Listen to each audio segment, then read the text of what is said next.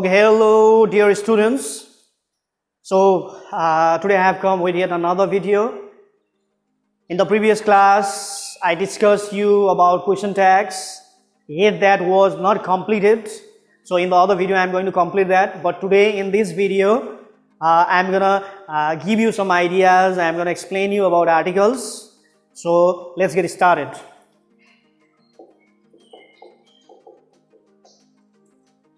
Even this is also the first lesson that we read even in class 10, even in class 9 also. And one thing I will tell you, this the grammar that we are reading in class, means the one that I am discussing right now, this is useful not only for class 10, even this is useful for class 8 students as well as class 9 and even 10 students also. So now, so A and the. So these three are the articles. And furthermore, if we categorize these three articles, then these two are said to be indefinite articles, and this is called definite article. Now, what is indefinite article and what is definite article? That we need to know first. So A and N, they are called indefinite article because they do not particularize a noun. If you say a man, it can refer to any man, a man who has a black complexion, a man who has white complexion, a man with the long hair, a man with the short hair, anyone. But if we talk about the, that is said to be the definite article. Why it is definite? Because it figures out or it points out a particular one. Like if you say a village, it refers to any village, any village. But here, if I say the village, then you have to particularize it, like the village where I come from.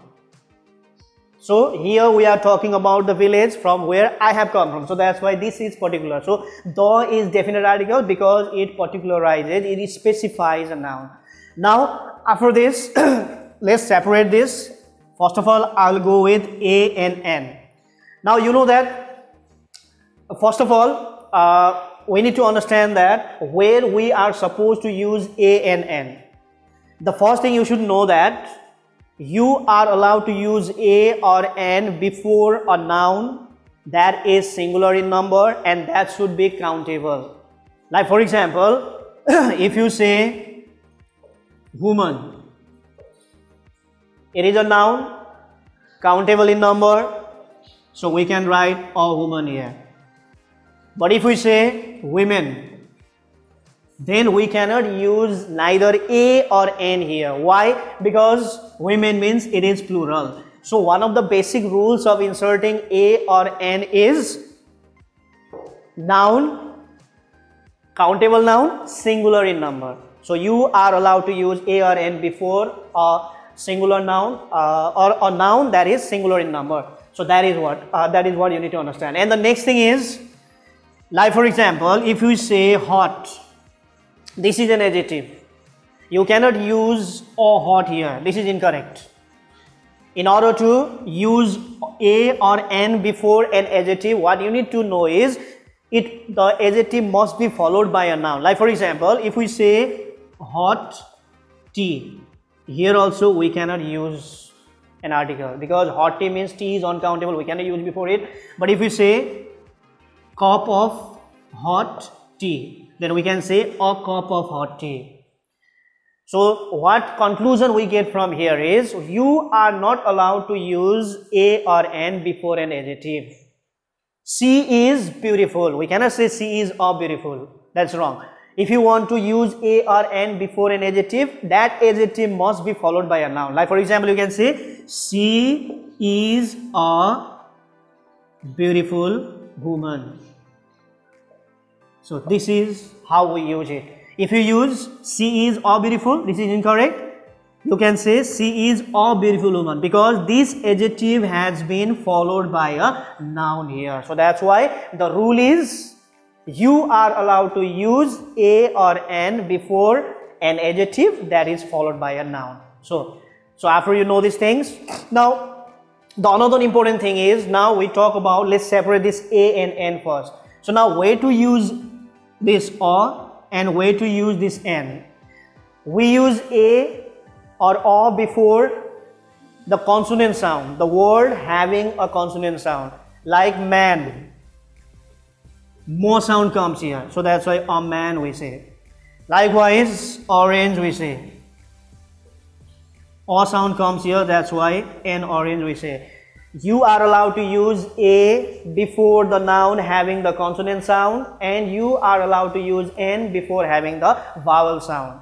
But sometimes you may have some confusion here, because you may find the letter, the beginning of the letter vowel, and the sound may be consonant. Like for example, European, for example, E-U-R-O-P-E-A-N, European.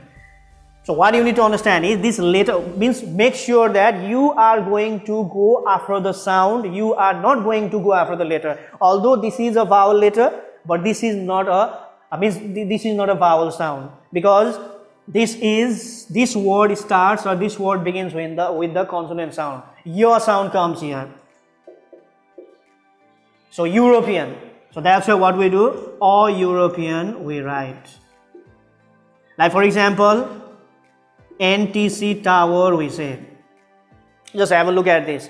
This N is supposed to be a consonant letter, but the sound here it possesses vowel. So that's why we write here NTC tower. So this is the way. So what you need to understand is you are allowed to use O before consonant sound, and you are allowed to use N before the vowel sound. So make sure that sometimes these letters may make you confusion.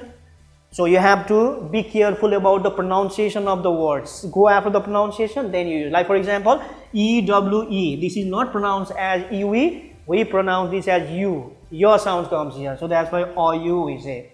So in this way. Like for example, E-U-P-E-T-I-C. Eupatic mango. This means perfectly ripe. So this is an adjective followed by a noun. So we write here, your sound comes here. So eupatic mango. So this is the way.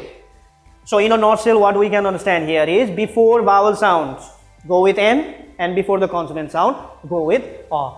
So I think rest of the other thing I'm going to explain you in the other video. The rule of the I'll explain you in the other video. So thank you very much. Stay safe. Thank you.